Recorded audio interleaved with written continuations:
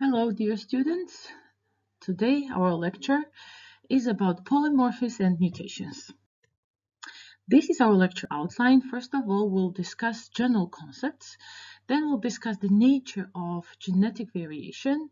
We'll discuss, of course, different types of polymorphisms, and we'll discuss different types of mutations as well. But first of all, let's discuss general concepts, okay? So, genetic diversity may manifest as differences in the organization of the human genome. They may manifest as nucleotide changes in the genome sequence.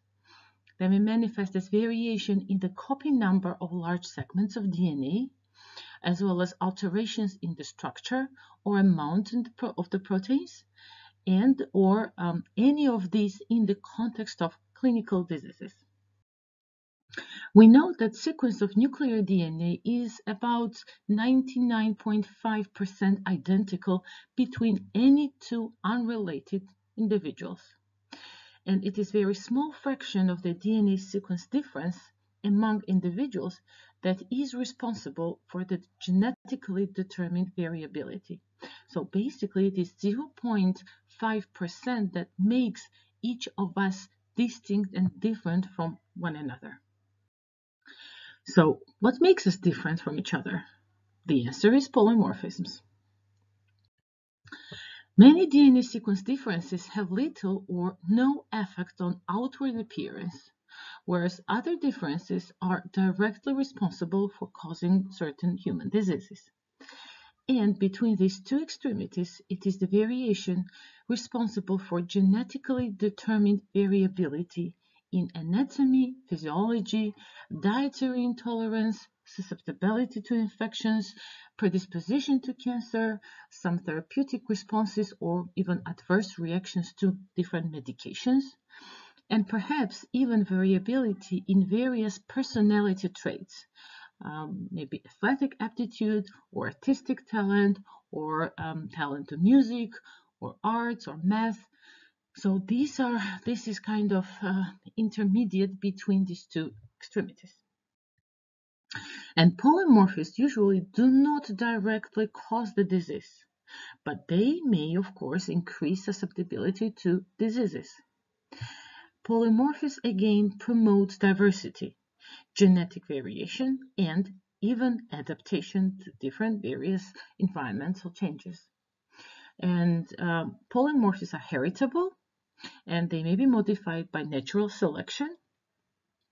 And often polymorphisms persist over many generations because no single form has an overall advantage over the other forms. So polymorphisms again mean existence of many forms, right? Poly means many, morpho means form, right?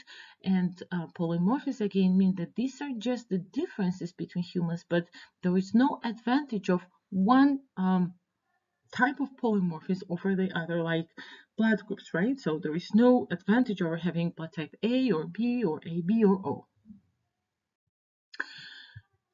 Let's discuss the concept of mutation and the concept of polymorphism. So we know that the segment of DNA that occupies a particular position or location on a chromosome, we call this locus, and plural word means loci. A locus may be a large segment of DNA that contains many genes, so kind of a segment of the chromosome, for example. A locus we can refer to as a single gene, for example, beta globin gene locus, and locus may be just a single base in the genome, for example, as it's in the case of a single nucleotide variant. Alternative versions of the DNA sequence in a particular locus is called allele. Right? And allele may be of two types, maybe wild type or normal or common or prevalent allele, usually present in more than half of the individuals in a population. So wild type means it's a normal, it's common allele in a population. And variant or mutant allele is the one that differs from the wild type allele because of the presence of mutation. And mutation is a permanent change in the nucleotide sequence or arrangement of DNA.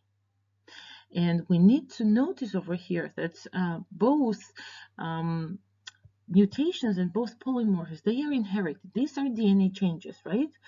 Just mutations refer as pathogenic changes, and polymorphs are common normal variations of the genes, right? And over here, we also need to notice that the term mutation or mutant refers only to the DNA, but this does not refer to human beings who carry mutant alleles. So the frequency of different variants can differ in different populations around the globe. And if there are 2 or more relatively common alleles, and the frequency is more than 1% in a given population, right, that locus, we say it exhibits polymorphism, so existence of many forms. For example, ABO blood types, as we mentioned, right?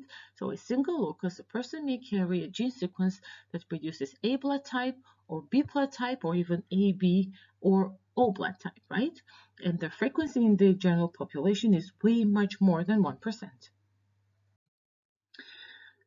Talking about the concept of mutation, so mutation ranges from the change of a single nucleotide to alterations of an entire chromosome. So the size of mutations may be different, right? Being just one nucleotide change or extra or missing chromosome. And in order to recognize a change means that there has to be a reference sequence. So a reference sequence, let's note over here that it has been derived from the Human Genome Project, right? And we refer to it as like normal sequence, right? When we compare the sequence of individual, we see that this sequence differs or does not differ from the reference sequence. And as more and more genomes from individuals around the globe are sampled, this reference genome is subject to constant evaluation and change. So we can classify mutations by size. These may be chromosome mutations, regional or subchromosomal mutations, and gene or DNA mutations.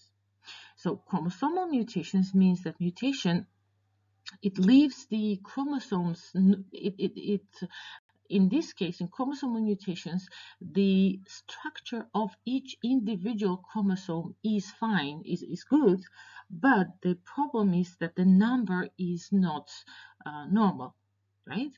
So the number of chromosomes in the cells is abnormal. Regional or subchromosomal mutations means that the number of chromosomes is fine, but the structure is abnormal. And the structural rearrangements may involve parts of one or more chromosomes. And gene or DNA mutations mean that these changes alter the sequence of a DNA.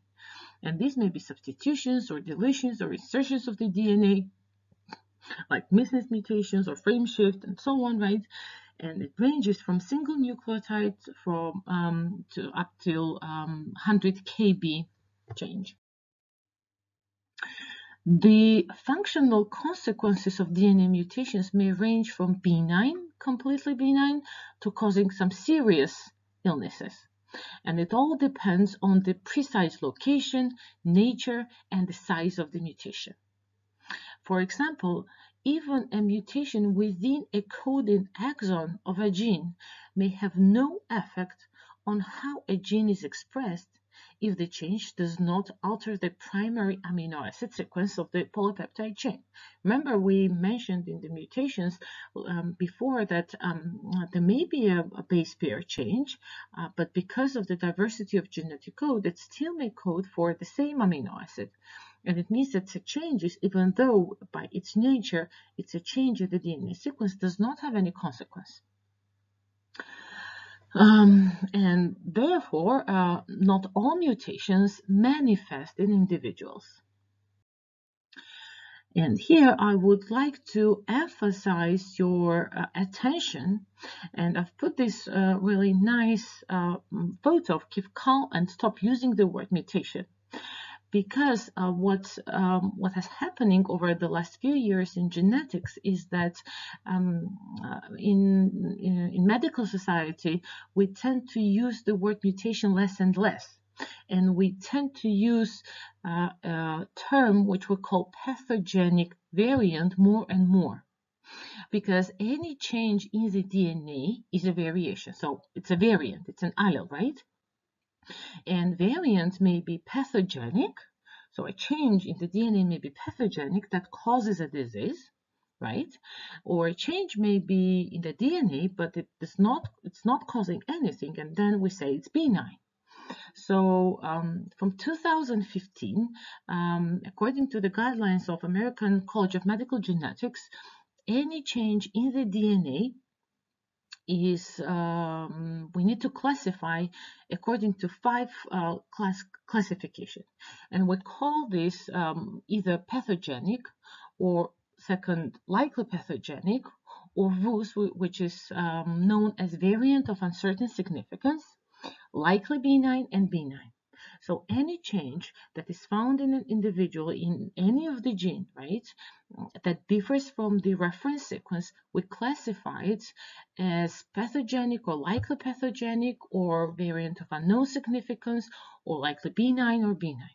So what it means is that if, for example, we make a genetic analysis and we find a change in the known gene, and we find a change that has already been described in several databases or resources or scientific literature, and the phenotype of the patient is similar to the phenotype produced by this disease, then we say this is pathogenic, this is truly pathogenic change. The other times we may encounter a change in the gene, and we know it's a known disease-causing gene. For example, the gene CFTR gene, for example, that causes cystic fibrosis, genetic disease, and then we see that the phenotype of our patient with this specific change fits to the phenotype produced by this gene. Just the issue is that this very particular change in the sequence of the DNA yet has not been described in any of the known literature resources or databases. And then because the phenotype fits the known disease, we classify it as likely pathogenic. Now, benign and likely benign are the ones that we know these are common variants, these are common in the population, and we know they're not associated with the disease. And sort of the biggest headache is this third category of VUS, VUS, variant of unknown significance, is that the change that has been detected in the known gene, it's a novel change. This change has not been described in any of the literature resources. And then we also, of course, mandatorily and importantly look at the phenotype of the patient, whether the phenotype of the patient fits the phenotype produced by this gene. And then we realize that the phenotype of patient somehow is similar to the disease produced by this gene, but also it does not really completely fit with the known phenotype. And then we classify it as VUS. And in order to reclassify VUS to pathogenic or benign, because we need to know whether certain change is causative for the disease or it's not causative, of course, one of the important things is to check the parents, right? For example, if we talk about autosomal dominant disease and we realize that we have VUS in a patient, in an affected child, and then we go ahead and check the parents, and if we do not detect the same variant in any of the parents, then we realize that this is de novo change, right? And we realize that, okay, because parents are healthy, they do not have the variant, and the child is affected, and child has this variant, then most probably it is disease causing, and later reclassification happens. So this variant classification is constantly updated, and it's not somehow fixed, because as more and more information accumulates and as more and more genomes are sequenced, we better understand what certain variants are doing, whether they're benign or whether they're pathogenic. And here I've put the screenshots of the ACMG guidelines from 2015, where they recommend that every lab that does genetic analysis and sequencing, right, and whenever they come with certain changes in the DNA, they need to classify it according to this 5-class system, right? And this is mandatory for every lab. Now, what's the concept of genetic polymorphism? The DNA sequence of a given region of the genome is very similar among chromosomes carried by many different individuals from around the world. And any randomly chosen segment of human DNA, which is approximately 1,000 base pairs in length, contains, on average, only one base pair that is different between the 2 homologous chromosomes inherited from that individual's parents. Some polymorphisms are due to deletions, insertions, duplications, or translocations. So we talk about the DNA changes, right? But polymorphism is not a mutation, because polymorphisms, again, they may happen in no coding regions of the genes, or they may be in coding regions of the genes, but this does not affect the protein produced by these genes. So polymorphisms, again, are common and they're benign, but these changes in the DNA may be deletions, insertions, duplications, translocations. The very similar changes in their nature, right? Nature, I mean deletion or insertion, duplication or translocation, may be causative for mutation, because these changes, those changes that we call as true mutations or pathogenic changes, happen in the regions of the genes that are in critical regions of the genes, and they have deleterious or negative effects on the protein that they produce, and they manifest a certain human disease. So whether a variant is considered a polymorphism or not depends entirely on whether its frequency in a population exceeds 1% of the allele in that population. The sequence polymorphism may be located between the genes or within the introns, in the coding sequences of the genes, or in the regulatory regions as well. So polymorphisms are key elements for the study of human and medical genetics. And the ability to distinguish different inherited forms of a gene or different segments of the genome provides critical tool for a wide array of applications. And they can be applied both in research and also in clinical practice. So we apply the knowledge about polymorphisms in different ways to map the gene for prenatal diagnosis, for detection of carriers, for blood banking or forensic, or of course for personalized medicine. Now, let's discuss different types of polymorphisms. And the diagram here depicts different types of polymorphisms, right? Common variations in the human genome. So these are single nucleotide polymorphisms, insertion deletions or so-called indels, copy number variants, and inversions. Talking about single nucleotide polymorphism or SNPs, these are the simplest and most common of all polymorphisms. And as we said, in about every 1,000 base pairs in the genome, we observe one SNP, single nucleotide polymorphisms.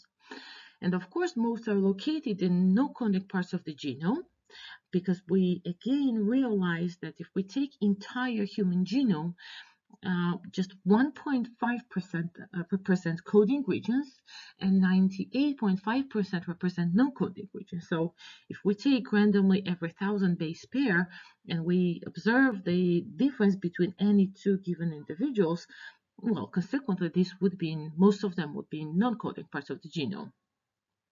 Some SNPs are found in genes and functional elements of the genome. A locus characterized by SNP usually has only two alleles, corresponds to the two different bases occupying that particular location in the genome.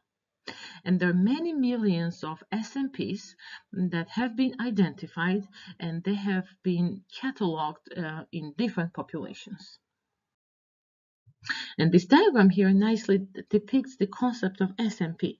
We see four horizontal lines representing four different individuals, and then there is one locus, second, and the third locus, and we see that some individuals in this locus contain C or others T, then in another locus it's G or A, and the third locus is G or A again, and this nicely represents single nucleotide polymorphisms.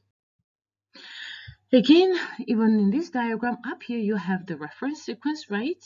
And then you have this SNP, and of course it's two alleles. We have two alleles, right? And then we see that this person in one of the alleles has T, but the reference genome has C, but the reference genome has T. So it's a polymorphism, it's a different letter, but this is not causing anything bad. So this is a common variant in the given population. For exonic SNPs, right, they may be synonymous or non-synonymous. Synonymous means that they do not alter the predicted amino acid sequence of the encoded protein. And non-synonymous means they do alter the amino acid sequence. Other SNPs introduce or change a stop codon or alter a known splice sites. Such SNPs may have significant functional consequences. The significance for health of the vast majority of SNPs is unknown. We do not know what are the consequences of SNPs, and most probably they do not really have any consequences. But there are scientists who are doing research in this direction. And the fact that SNPs are common does not mean that they are without any effect on health or longevity. And many SNPs may be involved in disease susceptibility, but they do not directly cause some serious illnesses. There are also insertion-deletion polymorphisms, or indels, right? These are variations caused by insertion or deletion, indels, of anywhere from a single base pair to up to 1,000 base pairs. Although sometimes larger indels have been documented as well. And over 1 million of indels have been described. There are hundreds of thousands of indels in any one individual's genomes. And approximately half of all indels are referred to as simple because they have only two alleles. That is the presence or absence of the inserted or deleted segment. And on this diagram, we have reviewed this diagram in regards to SNPs, but here we have indel A and B. So looking up again in the reference sequence up here, and then we see indel A, right? And what is depicted here is that letter G is inserted here. See? So it's inserted between G and T. And if you look here, the letters are kind of reshuffled, right? And there is insertion in this individual compared to the reference genome. Whereas there is indel B, and we see two green dashes, and it means that this individual, two letters are not there, right? It's deleted. But again, because these are mostly in non-coding regions, it is fine. I mean, this is just a variation between two individuals, and this is not causing anything bad because these are located in kind of non-coding regions of the genome. But again, I want you to make emphasis that the similar change, right, insertion or deletion or even substitution, like we have with SNP, right, if this happens in the protein coding genes and its critical region, then this may have effect on the produced protein, and it may manifest a certain phenotype or disease. Let's discuss what is microsatellite polymorphisms. right? Microsatellites, we mentioned what these are short segments of DNA repeated about dozens of times in the in particular site in the genome. And this diagram here nicely summarizes different types of polymorphisms. And we see here microsatellite polymorphisms, right? Allele 1, 2, and 3. So what is depicted here is like a sequence of CAAs repeated 4 times. And there is another allele where we have this repeat presented in 6 copies, and then allele 3, which has this repeat presented in 5 copies, right? So microsatellites are used in DNA fingerprinting, right? And there are 13 different loci for DNA fingerprinting panel, and 2 individuals are so unlikely to have exactly the same alleles at all 13 loci that the panel will allow definitive determination of whether 2 samples come from the same individual or not. And this means that because the fingerprints of every individual is unique, so are the certain DNA sequences where the copy numbers is unique for any individual. So this is why it's called DNA fingerprinting, because these microsatellite numbers of these repeats are unique for every human individual. And the information is stored in the FBI's combined DNA index system, which is called CODIS, which by December 2014 includes over 11 million offender profiles, right? And many U.S. states and departments of defense have similar databases of DNA fingerprints, and in many other countries as well. And let's discuss mobile element insertion polymorphisms, or the mobile genetic elements, or transposable elements, or transposons. Nearly half of human genome consists of families of repetitive elements, large segments of repetitive sequences. And 2 most common mobile element families are alu and line families of repeats. These mobile element polymorphisms are found on all human chromosomes, although most are found in non-genic regions of the genome. A small proportion of them are found within genes.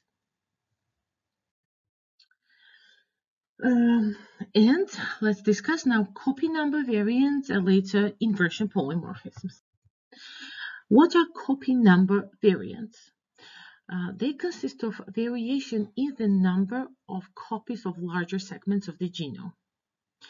Variants larger than 500 kb are found in 5 to 10% of individuals in the general population. And variants that are more than 1 megabase are found in 1 or 2%. Smaller copy number variants, in particular, may have only 2 alleles, the presence or absence of a segment, and similar to indels in that regard. Larger copy number variants tend to have multiple alleles due to the presence of different numbers of copies of a segment of the DNA in tandem. The content of any 2 human genomes can differ by as much as 50 to 100 megabase because of copy number differences in copy number variant loci. And what are inversion polymorphisms? These differ in size from a few base pairs to large regions of the genome, and they can be present in either 2 orientations in the genome of different individuals.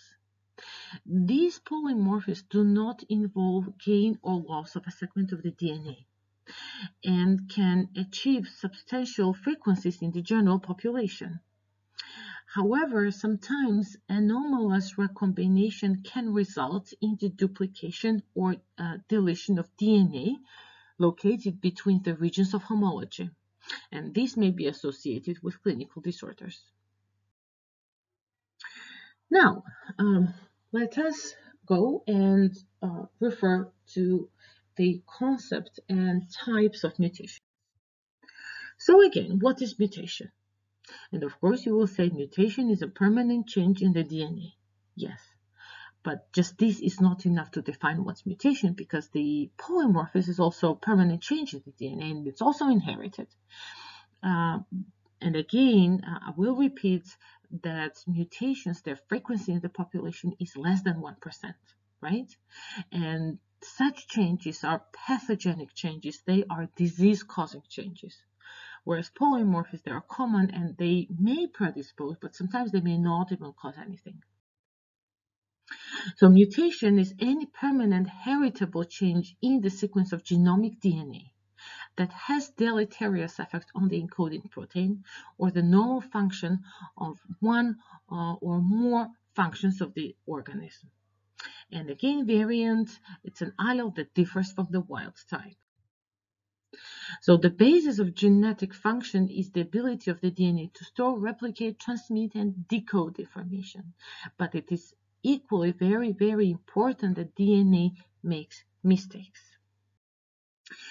So, is mutation good or bad? Of course it's good. Of course it's bad, right? But sometimes even some mutations may even be bad and beneficiary.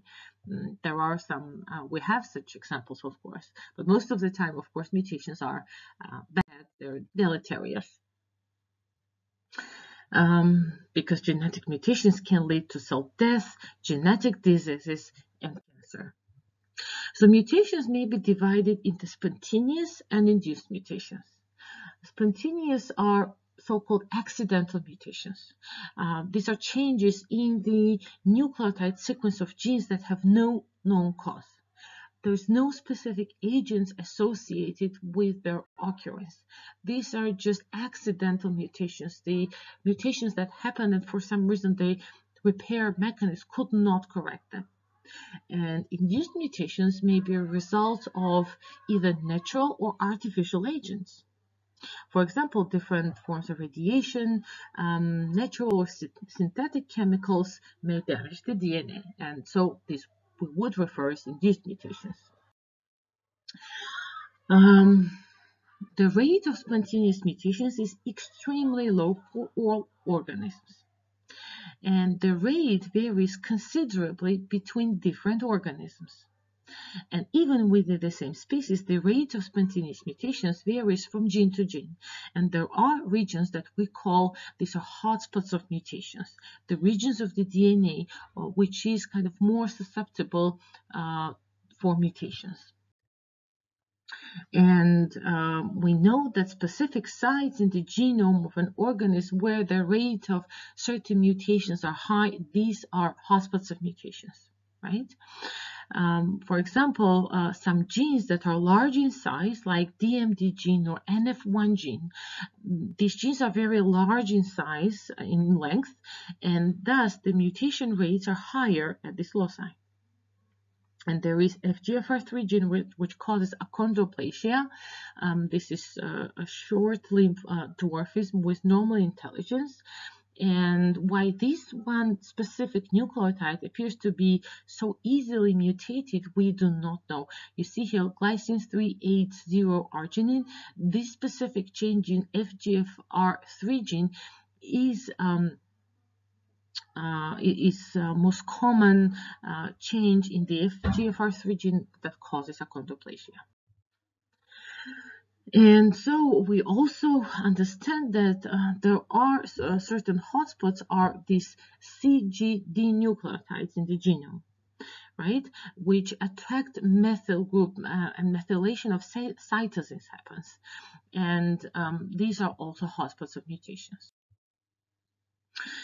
We can classify mutations based on the location of mutation.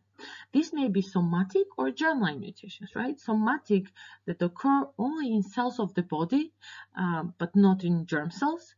And germline mutations, these are the ones that occur only in the gametes, but not in somatic cells.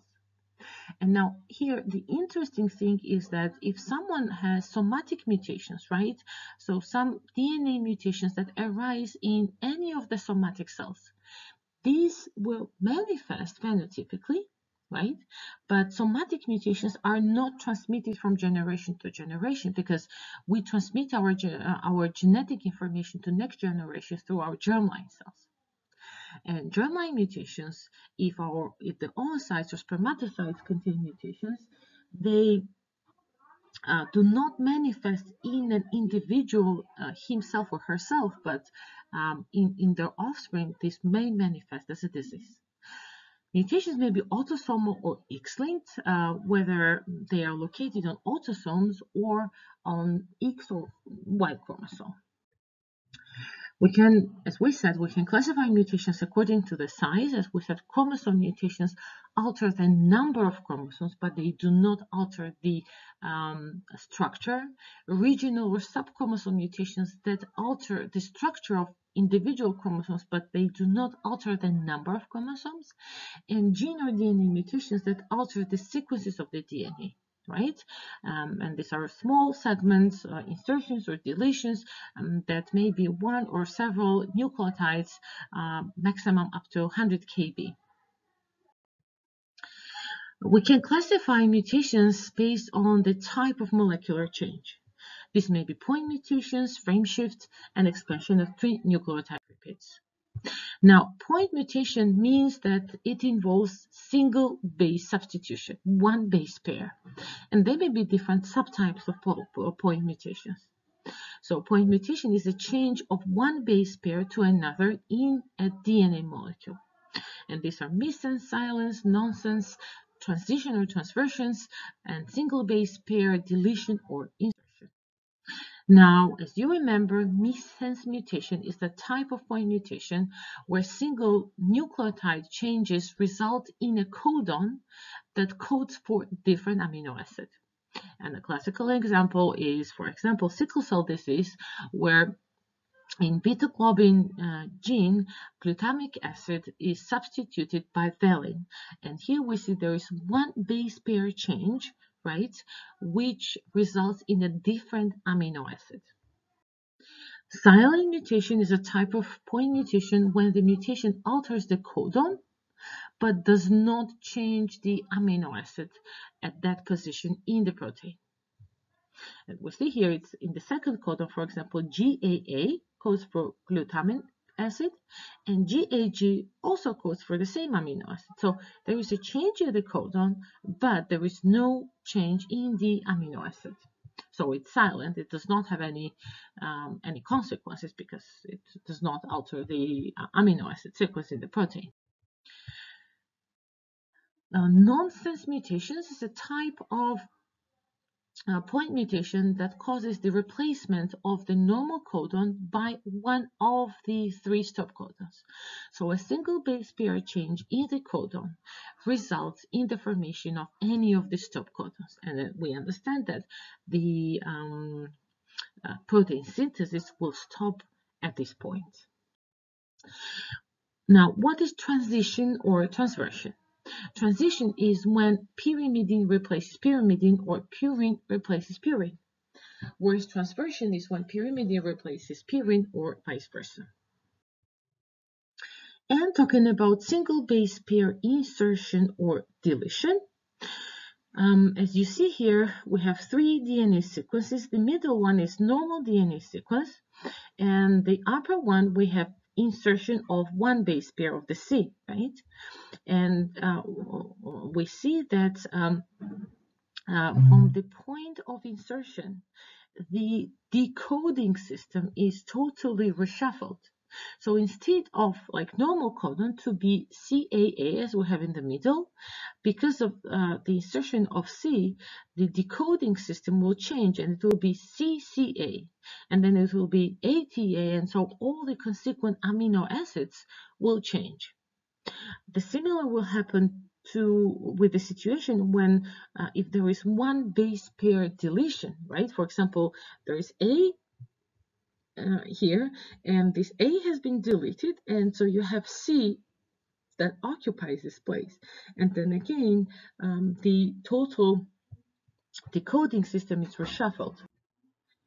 So frame shift mutation is a type of mutation when the insertion or deletion is not the multiple of 3 letters. It's important that it's not multiple of 3 letters because, again, the coding system, genetic code, consists of 3-letter system, right? So whenever insertion or deletion is 1 or 2 or 4 or 5 base pairs and so on, right? But not 3, 6, 9, 12, and so on, right? This will change the reading frame, and this will result in abnormal protein. And either such situations, either we will have formation of the premature stop codon, of the early stop codon, or due to this reshuffling, the termination of the protein synthesis may take place later on at distant place, and this will, of course, again form abnormal protein. And finally, we need to say what is expansion of 3 nucleotide repeats or dynamic mutations. So a simple 3 nucleotide means 3 letters, right? These repeats may expand or generate multiple copies during gametogenesis within a given locus or a gene, and interfere with normal gene expression of that gene. For example, let's take Huntington disease, right?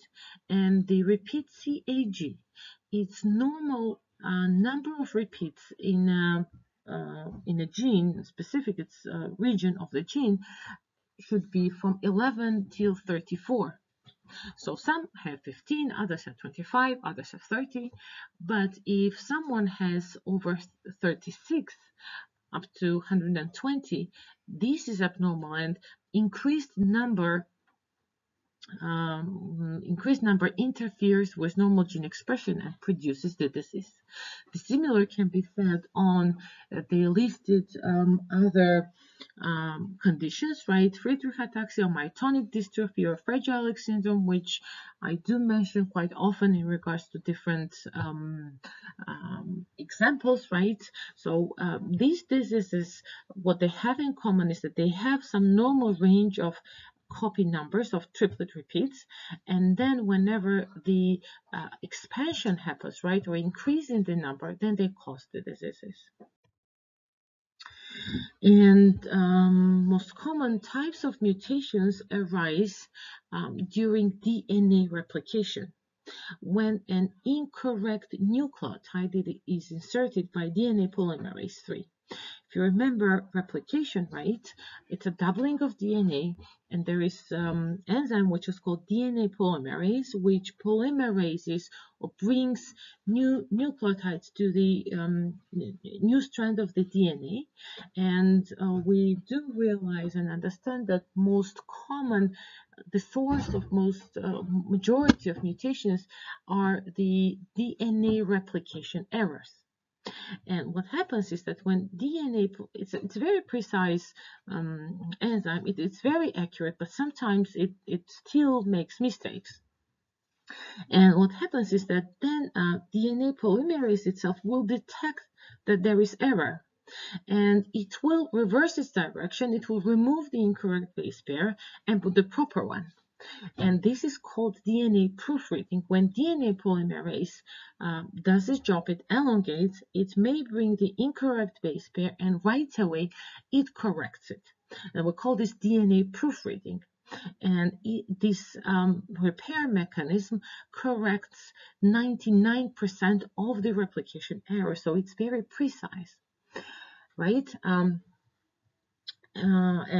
Proofreading improves the efficiency of replication by 1,000-fold. So it's very accurate and very important. Now, how often does DNA polymerase make an error during DNA replication? And such errors happen in every 10 million nucleotide pairs. It may sound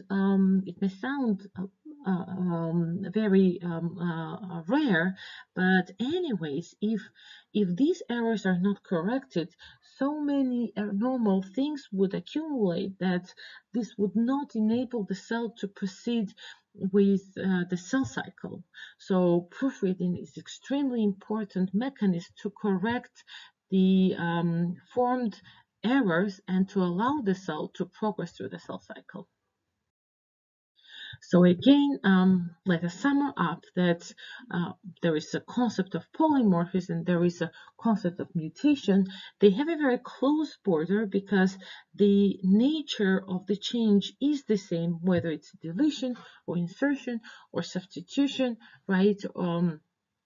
Or deletion or insertion, but again, it all depends on whether such a change is common in the population, where is it located, whether it has any functional consequences, and these aspects that will define whether certain change is a polymorphism, normal variation, or it's a mutation, a disease-causing change.